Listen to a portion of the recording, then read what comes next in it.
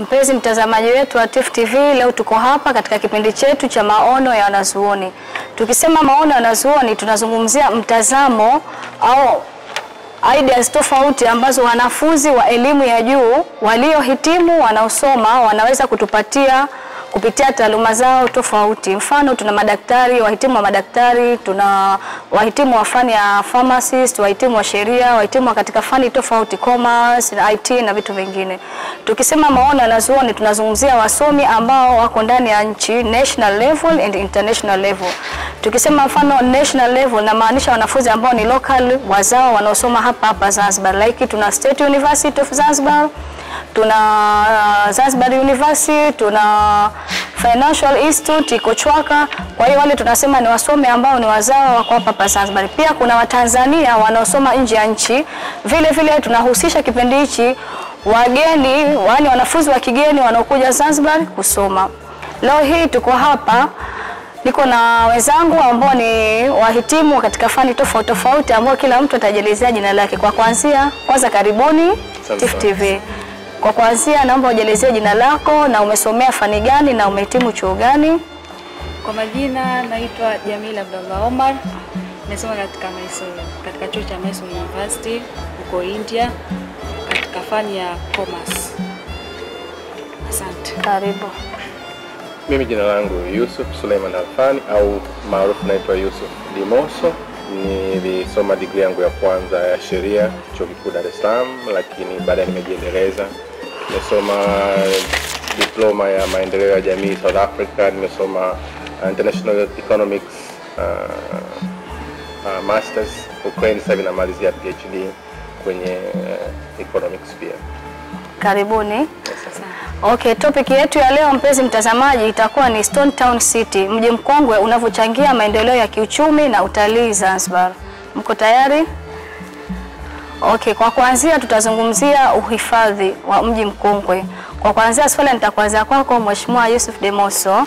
Nitakuanzia utatueleza kwa ufupi nini maana ya uhifadhi na historia kwa ufupi ya mji mkongwe na unavyoelewa miji mbalimbali duniani. Tunapozungumzia uhifadhi kihistoria tunaona baada ya vita kuu ya pili ya dunia mwaka 1945 miji mingi ilikuwa imeharibika duniani. Ukiangalia picha za London zilivyokuwa baada ya vita, unaona kwamba madaraja yamevunjika na halikadhalika nchi nyingine za Ulaya pia ambako vita kuu ya pili ya dunia ilipokuwa imemalizika. Kwa hiyo baada ya vita kuu ya pili ya dunia unaona kuna formation ya Umoja wa Mataifa wanaounda vile vyombo vyao, lakini kwenye vyombo vyao moja wapo ni hichi ambacho kinazungumzia United Nations Education yani mambo ya elimu na Scientific and Cultural Organization. Kwa hivyo unaona United Nations inaundwa, UNESCO inaanza miezi michache tu ijayo. Na ukiona katika kitu ambacho kilichofanya UNESCO ni hayo mambo ya elimu. Lakini historia inaenda, unakuja kufika miaka ya 60 sasa, watu wakiwa wanajenga nchi zao. Kuna baadhi ya watu Ulaya waliamua kuvunja miji yao ili waweze kujenga miji mikubwa, wanasema financial hubs.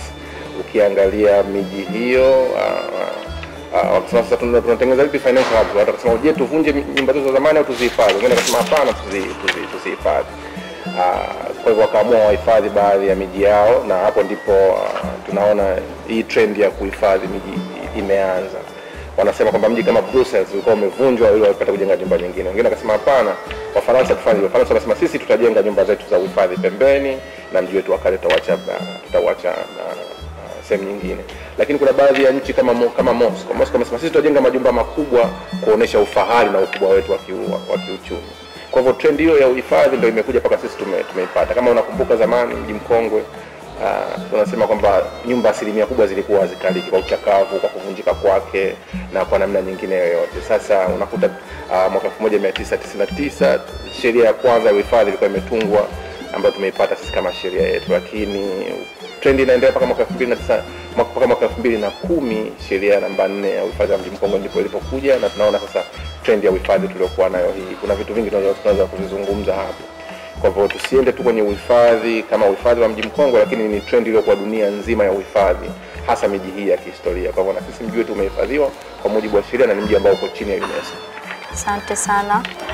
Kwa kuongezea kwanza nikisema UNESCO kama alivyoelezea, Zanzibar imechaguliwa, mji wa Stone Town City umechaguliwa kuwa ni mji wa UNESCO ambao ni part ya World Heritage. Ni urithi wa dunia ambao Umoja wa Mataifa wameweka mji huu au wameweka mkataba huu ili kwa ajili ya kuhifadhi miji mbalimbali duniani ambayo yamewekwa kama ni World Heritage. Kwa hiyo lengo lake ni kuhifadhi kwa ajili ya future generation, kizazi hadi kizazi kije kuona, kisome historia. Mji mkongwe wa Zanzibar ungebadilishwa, tusingebahatika kuja kuona sisi. Tunaangalia ni karne tofauti tofauti miji imejengwa. Kwa hiyo kama sisi tumesoma shule na pia tunapata kujionea kwa macho yetu halisi. Narudi kwako Bi Jamila. Wewe umesoma University of Mysore India, umetembea miji mbalimbali. Umeshatembea labda miji mbalimbali ile kwa India kupitia labda Mysore tunasema iko katika Karnataka state. Unaweza kuniambia labda kuna utofauti gani ulioona baina ya miji ile kwa India na mji wetu wa Stone Town na miji ambayo iko hapa Zanzibar? Ukitoa Stone Town kuna miji mingine lakini lengo zaidi ni mji wa Stone Town City. Unaonaje, yani kuna tofauti gani? Utofauti uko mkubwa hasa tukiangalia kwa kupitia India na Zanzibar. Na tukiangalia katika ule mji wa Mysore. Mysore ni mji mkubwa tu ambao unajihusisha na masuala ya nini, utalii, mambo mengine, kila aina mambo. Kama mtalii kule lazima awe registered, amesajilika, wanatambulika na serikali kama ilivyo hapa. Lakini kwa masuala ya palace zao ziko tofauti. Kama kwenye bustani zao tunakuta mipangilio ya bustani zao iko vizuri tu. Kwa mfano ukiangalia upande wa kushoto bustani za maua ya aina moja yote yamekaliana pamoja, na huku shalafu kuna miti ambayo tofauti ya bustani ambayo sisi huku pia hatuna. Chona. Ukiingia na ndani unakuta sehemu hii hapa, unakuta pengine hii picha tupu tu unaweza kuzikuta za mambo ya historia, kumbukumbu zao au hivi unakuta mambo tofauti. Shalafu wahusika wakuu wenyewe ni wenyewe, yani wahusika mambo ya utalii, ukuti kama kukushani ya huyu na huyu na huyu. Kwa hiyo ni tofauti pia kubwa sana. Hapa sisi kwetu tumejiboresha, tunashukuru kwa hilo. Tumejiboresha na mambo mingi lakini bado tupo chini. Okay. Labda kwa experience yako miji mbalimbali umetembelea, unahisi ina tofauti gani? Nadhani kama ukiangalia miji ambayo ya uhifadhi, ukiangalia kwa mfano nitoe mfano mji wa Roma ambao nimebahatika kwenda kuona, miongoni mji ambao uhifadhi.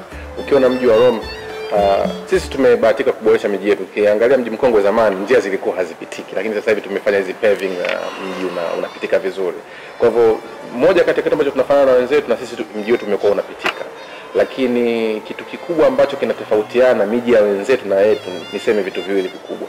Sisi ukienda mjini unakuta kuna nyaya nyingi zinaning'inia mitaani. Nadhani ile ni challenge na tuendelee kulifanyia kazi kwa ajili ya kuondosha ili na sisi tuwe katika sehemu nzuri. Lakini pili, kuna majumba mengi bado hayana sura nzuri na kuna utani tunasema kwamba ukiona nyumba yote kama imeungua moto mji mkongwe basi jua nyumba ya serikali. Kwa hivyo watu binafsi wamejitahidi sana kwenye kuboresha nyumba zao, lakini challenge bado ipo kwenye nyumba za serikali. Nazungumza hili nikiwa na sababu ya kuzungumza, lakini sisemi hapa sasa hivi kwa sababu. Okay. Hata na miji pia inakuwa miji yao yani ni safi sehemu nyingi. Hata katika masoko kama hapa sisi masoko utakuta watu wamemwaga chini ule hukutu, unakuta kwa mfano wewe unahitaji samaki, utaenda sehemu ya samaki tu. Ukihitaji maini kwenye sehemu ya maini pia, na vile alikadhalika katika mambo ya tungule, matunda hayo utakuta pia wamejikita katika sehemu zao. Kwa hiyo vitu vingi wamezidi kuboresha wenzetu, ambapo na sisi tunajitahidi sasa hivi, alhamdulillah tunashukuru kwa hilo, tunajitahidi. Okay.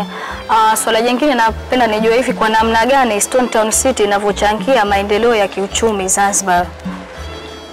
Tuna huo mji mkongwe. Tunasema mji mkongwe ni sehemu ya historia, ni sehemu ambayo ni World Heritage, ni sehemu ya UNESCO ambayo imewekwa mji preserved for future generation or for sustainable development. Je, mji mkongwe unachangia kwa namna gani kusaidia ukuaji wa uchumi Zanzibar? Kwanza niseme kitu kimoja, ni tumebahatika kuupata mji mkongwe na ni wajibu wetu sote kuutunza. Usiwe tu mji mkongwe wa wakazi wa mji mkongwe. Hata sisi ambao tunatoka shamba huko Kiboje wapi, tuone kwamba ni sehemu ya maeneo yetu. Hilo la kwanza. Lakini unasaidia vipi kiutalii na uchumi?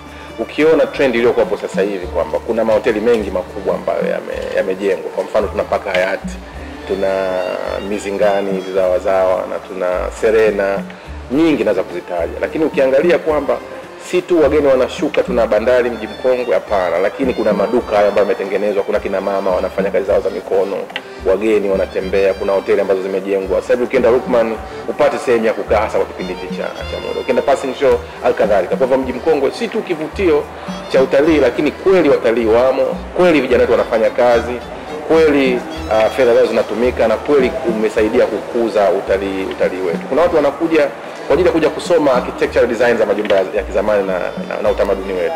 Kwa hiyo ni sehemu kubwa, na kuna watu wengine wanafanya research kwenye mji wetu Mkongwe. Kwa hivyo kuna njia nyingi umechangia. Je, Mji Mkongwe una vivutio gani ambavyo vinafanya yani wageni labda wanakuwa well interested kuja kuviangalia hivyo vivutio vilivyokuwa katika huu Mji Mkongwe? Vingi.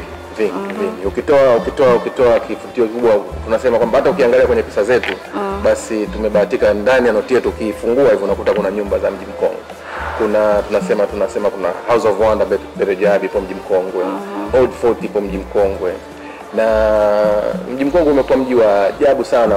Wazungu wenyewe wanashangaa inakuwaje ndani ya mji mdogo lakini kuna makanisa mawili, kanisa la Anglikana ambao ndio lilikuwa kitovu cha utumwa alipo ndani ya Mji Mkongwe, minara miwili ipo Mji Mkongwe. Lakini pia kuna vitu vingine vingi ambavyo havipatikani nje ya Mji Mkongwe. Unapoingia tu kama unakuja na kwa njia ya bahari, basi unaanza kuona Mji Mkongwe. Maana ndio imekuwa ndio lulu ya Zanzibar Mji Mkongwe. Yaani ukifunika Mji Mkongwe basi Zanzibar haipo kwa namna moja au namna nyingine. Na utalii wetu pia utakuwa umeyumba. Na ndio maana tunasema kwamba ni jukumu letu sote kuulinda na kuulinda Mji Mkongwe. Lakini pia kuwashukuru wenzetu ambao wanatusaidia kwenye kuhifadhi huo Mji Mkongwe. Nikiwa na maana kwamba mamlaka ya Mji Mkongwe, mkurugenzi mkuu pamoja na watu wake wanafanya kazi, management wanafanya kazi kubwa sana kwenye kuulinda na kuenzi Mji Mkongwe. Kwa hivyo kuna vivutio vingi pamoja na wakazi wake wa Mji Mkongwe pia nao vivutio na kazi zao za kawaida.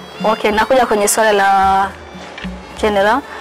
Mnahisi ni kitu gani labda tukifanye kuweza kuboresha Mji Mkongwe? Zanzibar ina miji tofauti, lakini pato letu kubwa, mategemeo yetu kubwa na historia kubwa ambayo imekuwa preserved iko Mji Mkongwe. Maana ukitaka kusoma Mroma na Mreno, ukitaka kusoma Mwarabu, ukitaka kusoma historia ya Mjerumani, ukitaka kusoma historia ya vita, utumwa, inapatikana Mji Mkongwe.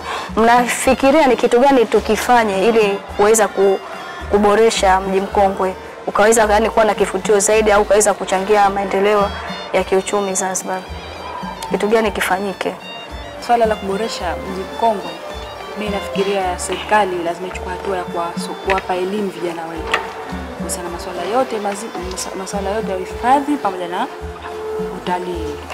Watu lazima wapate elimu, vijana wapate elimu, watu warejeshe mila na tamaduni zetu za zamani zirudi. Chana zamani watu walikuwa wakivaa masuala ya mabaibui yale, ili mwenyewe yule mtalii atakapokufikia ni mwenyewe atapata kiburudisho kwako, anakuwa interested. Atakuwa interested na wewe. Chana pia ziongezeke sehemu za utalii, naona kama bado hazijatosha kwa kweli. Kwa mtazamo wako, mimi nadhani nianzie hapa anaposema ziongezeke. Tunatambua kwamba Mji Mkongwe ndio sehemu pekee ambayo inatusaidia sana, pia ni miongoni mwa vivutio vya utalii. Sasa hivi kuna limitation. Kwa mfano moja kati ya sehemu ya uhifadhi, ukiangalia unaona kwamba uhifadhi unaenda kwenye makatazo mengi, usifanye hivi, usifanye hivi. Ni vizuri kwamba ukatazo usifanye hivi. Lakini ifikie sehemu watu wa Mji Mkongwe isiwe tu kazi ya mamlaka ya Mji Mkongwe, lakini iwe ni sehemu ya utendaji mzima wa serikali. Tukusudia, naomba nitumie neno moja la Kiingereza na Kiswahili ambalo halitumiki. Sisi sote iwe makusudi kali tumeamua kwamba tuboreshe Mji Mkongwe lakini utumike kama utalii. Tunasema kwamba namba za hoteli za kitalii zimezidi sasa hivi. No, hapana. Tunaweza kuongeza majengo mengi. Yapo majengo mengi ambayo hayatumiki kwenye utalii ndani ya Mji Mkongwe. Lakini kama tukiweza kuyaboresha hayo, yanaweza kutokea yakatusaidia sana kwenye utalii. Kama mnakumbuka wakati mambo Msigi ilipokuwa ambako imejengwa Paka Hayati sasa hivi, kulikuwa kuna mambo mengi kwamba je, pajengwe au pasijengwe, lakini kwa pamoja imesaidika paka watu wamejenga, imekuwa hoteli nzuri na imekuwa ni kivutio kikubwa. Mimi naamini wako watu wengi wenye uwezo kama yule aliyojenga pale Paka Hayati, na yako majengo mengi ambayo bado hayatumiki, na kuna watu wengi wangetamani kuwa na majengo kwa ajili ya kuyatumia kwenye utalii. Kama ikiwa tutaamua kwa dhati kabisa, basi tunaweza tukatoa baadhi ya majengo yetu ndani ya Mji Mkongwe yakatumika kama hoteli, namba ya watalii wakaongezeka ndani ya nchi hii, na pato la nchi likaongezeka, na vijana wetu kufanya kazi pia wakaongezeka. Lakini hii lazima tuamue sote kwa pamoja, isiwe kazi ya mtu mmoja kwamba kwa ajili ya uhifadhi, lakini tuende kwenye uhifadhi ambao huo utaleta tija kwa ajili ya uchumi wa nchi. Okay. Mnafikiria ni kitu gani labda tufanye kuongezeka ile sekta ya utalii? Maana tukiangalia utalii wa zamani na utalii wa sasa uko tofauti. Kitu gani tufanye ili kuongeza ile sekta ya utalii yenyewe? Tumekuja kwa vivutio vya Mji Mkongwe na faida yake, tunataka tujue kitu gani tufanye ili ile sekta ya utalii izidi kukua zaidi. Hilo ni swali, si swali jepesi ambalo unaweza kulijibu kwa dakika moja, lakini tumeona trend ile kwa sasa hivi, si ndivyo? Na tumesema kama alivyozungumza mtaalamu hapa kwamba wenzetu ametoa mfano wa India, si ndivyo? Ukienda hapa unapata hichi, ukienda hapa unapata hichi. Sisi tuna mitaa yetu, kama unajua ukipita soko Moh'D, ukipita hapa unakutana na hichi. Nadhani kama nilivyo pia nisema kwamba tuongeze, tutoe ruhusa hoteli kadhaa ziongezeke ndani ya Mji Mkongwe. Tukifanya hivyo maana tutakuwa tumewavutia watalii wa namna fulani. Hatuna maana kwamba tuwavutie tu tuseme wanaita wa backpackers, no. Kuna watalii wa quality yake. Paka hayati, kama tukipata paka hayati nyingine 2 kama hizi ndani ya Mji Mkongwe, basi tutakuwa umeongezeka vizuri sana. Hilo moja. Lakini pia nataka ni stress ambayo amezungumza mwenzangu kwamba tutoe elimu kwa watu wetu kwamba Mji Mkongwe si tu wa mtu mmoja ambaye anaishi ndani ya Mji Mkongwe. Na jamaa wote ambao kwa nje ya Mji Mkongwe pia ni mji wao. Kwa hivyo wanayo haki ya kuja kuona Mji Mkongwe, na wanayo haki ya kufanya usafi ndani ya Mji Mkongwe ili Mji Mkongwe uweze kuwa kivutio cha utalii. Kwa hivyo elimu itolewe, ruhusa zitolewe ili Mji Mkongwe upate kuendelezwa kwa ajili ya kusaidia utalii uweze kukua. Kuna umuhimu labda kufanya kama ni somo, kwa sababu Zanzibar pato letu kubwa yani la uchumi tunategemea zaidi kwenye sekta ya utalii. Wenzetu labda nchi nyingine, mfano labda constitution, mtoto toka anasoma shule anafundishwa constitution toka yuko shule. Kutokana na vile vitu ambavyo wanategemea zaidi taaluma ya kisheria, ilikuwa labda tuseme India na nchi nyingine yani wamefanya kama ni marketing kwa wao. Kwetu sisi Zanzibar pato letu kubwa, hatuna viwanda vikubwa kama nchi nyingine, lakini tuna spice, tuna vitu vingine ambavyo vinachangia kwenye sekta ya utalii. Kuna umuhimu wa kuweka yani ili kama ni somo katika primary school au labda secondary au labda ni kwenye haya nani tunasema ni elimu ya juu, vyuo vikuu. Tunasema labda GS ilikuwa ni general study au sijui na masomo DS, something like watu wanasoma vyuo vikuu. Kuna umuhimu kwa Zanzibar kufundishwa vitu kama hivyo. Nadhani umezungumza kitu cha muhimu. Nadhani ili iwe ni miongoni mwa tukapata ile kuspread the word, kuspread ile knowledge kwa wanafunzi, kwa sababu tunasema wanafunzi wanaotoka ndio ambao wanakuja kuwa viongozi, wakurugenzi, kwa nani. Kwa hiyo ile message iweze kuwa spread to the society in general.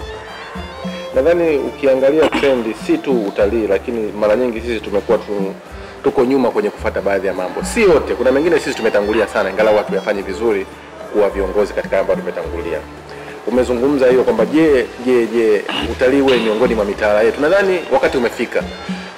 Tunaona chuo chetu cha utalii Marubi hakikuanza miaka mingi. Utalii umeanza mimi nakumbuka wakati tumemaliza kusoma watu walikuwa either uende zako beach ujifunze Kitaliana kwa wakati huo au uendelee na masomo. Kwa hivyo utalii umeanza siku nyingi, lakini trend iko hivyo. Nadhani ni kweli umefika wakati tufikirie si tu iwe ni sehemu ya mitaala ya elimu yetu, lakini kama nilivyosema kwa mwanzo kwamba hata watu ambao wako nje ya Mji Mkongwe basi wanachukua wanafunzi twende mkatembee. Zamani nakumbuka siku tunaenda sijui Nungwi day out kama wanafunzi na sehemu nyingine. Sasa wakati umefika basi watu waje Mji Mkongwe kuja kutembelea kama wanafunzi, moja. Lakini mbili, hata wenyewe wa Sometimes Conservation Authority ifikia wakati wao wanatoa zile, zamani tulikuwa tunafanya SM shuleni, au sivyo? Kwamba hizi ziwe competition, nani anajua kuhusu Mji Mkongwe, nani uhifadhi, at least once a year ziwe zinafanywa, basi Unguja na Pemba wanafunzi wao wanashirikishwa pamoja na vyuo vikuu, na tutoe hizo writings, hata ikiwezekana iwe watu wote wanaweza kuparticipate popote pale mtu alipo, na ziwe kuwe na award ya Mji Mkongwe ambazo zinaweza kutolewa na watu ambao wanaweza kuhifadhi, watu wanaweza kuijua, watu wanaweza kufundisha. Tuwe na tunasema ile annual award ile ambayo inatoka ndani ya Mji Mkongwe. Kwa hivyo si tu hizo annual, lakini ndio inafanyika labda makongamano, wiki hii ni wiki ya Mji Mkongwe, basi wiki nzima watu wanakutana, wanazungumza namna kuhifadhi, namna utalii ukuzwe namna gani ndani ya Mji Mkongwe. Isiwe tu toka hapa Tifu TV basi dakika 15 mmemaliza. Hii iwe ni sehemu endelevu ya maisha yetu ya kila siku, na ichukuliwe na wenzetu ifanywe kazi. Asante. Ndio pia ifanywe kama somo. Yaani ifanywe somo kupitia madarasani, yani kama ilivyo masomo mengine. Yaani iwekwe sasa hichi kipindi cha utalii au pia shule za utalii, yani zisikuwa kwa vyuo tu vya utalii. Pia serikali jikite katika masuala ya kuweka shule pia za utalii, yani tupate shule maalum za mambo ya utalii ili hata watu wakija kaendelea kukua kwa wanajua wanafanya nini mbele yake baadaye. Okay.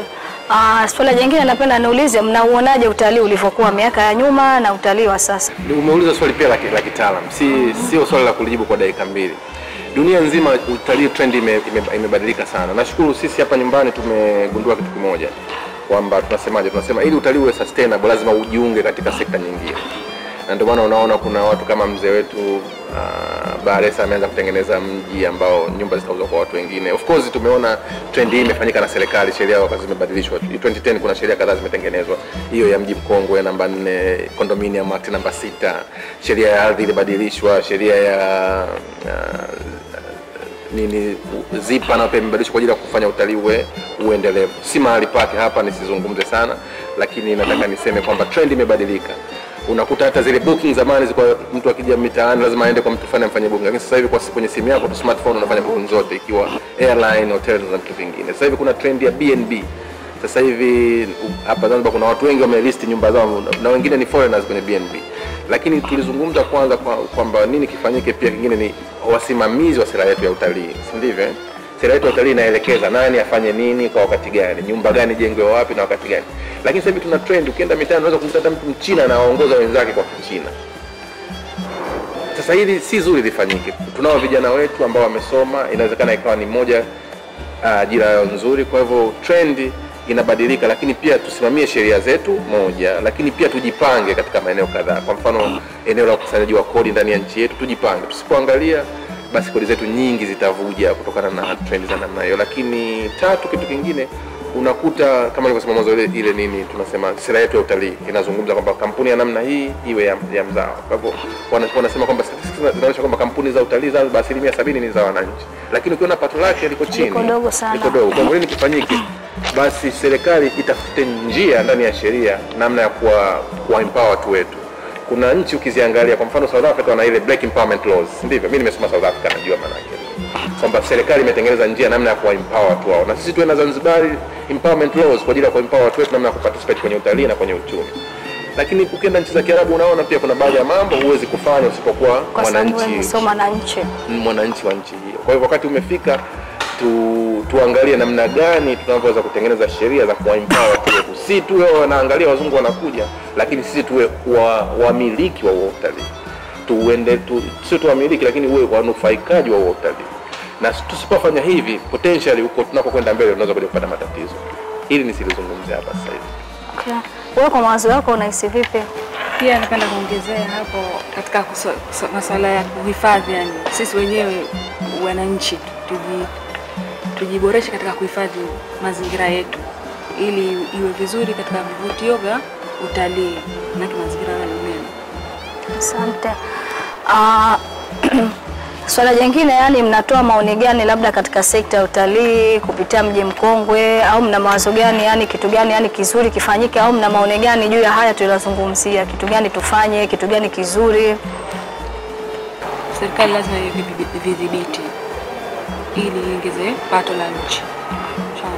Na ikiongeza pato la nchi lazima na ikiweka vidhibiti lazima utalii utakuwa, sababu patakuwa na vidhibiti tofauti. Kama hapo nilivyosema, kama watu sasa hivi wanatumia hata simu zao, kwa hiyo vidhibiti vikuwepo. Na pili pia serikali kama walivyofanya pale wapi prison. Pia walivyofanya, ilikuwa zamani si ilikuwa hospitali tu ile kwa ajili ya wagonjwa wa kipindupindu, sasa wameweka kwa ajili ya utalii. Kwa hiyo serikali lazima iboreshe mikakati zaidi. Iboreshe vitu zaidi mbalimbali, jenge vitu tofauti ambavyo watu waweze kujionea katika utalii.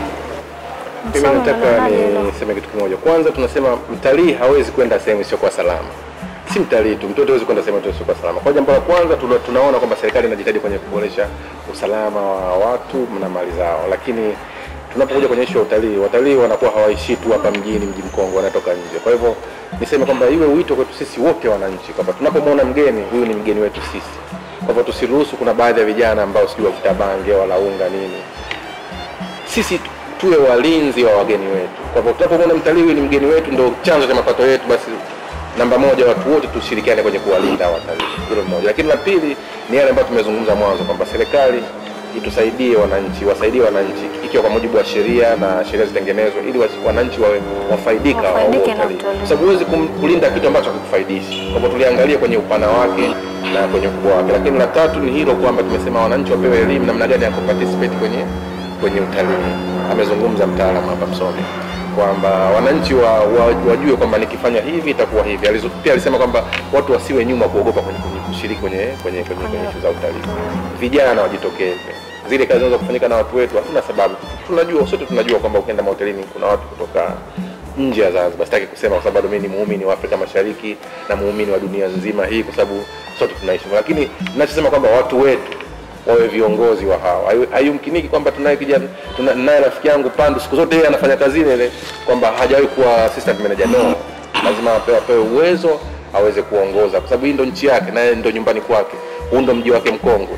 Na bichi ndio bichi yake. Sasa ataongoza wapi? Aende kuongoza Dubai au? Haiwezekani. Kwa hivyo lazima serikali ifanye kitu, si tu tushiriki tuwainde watu wetu, lakini na sisi wenyewe tushiriki kwenye uongozi wa kuongoza kwenye haya ambayo yanafanyika ndani ya utalii. Naomba kwa leo tuishie hapa. Asanteni sana kwa kushiriki. Nilikuwa pamoja na wenzangu Jamila Abdallah Omar pamoja na msomi Yusuf Suleiman umaarufu Demoso. Tunasema asanteni sana. Tutaonana katika kipindi kingine kijacho.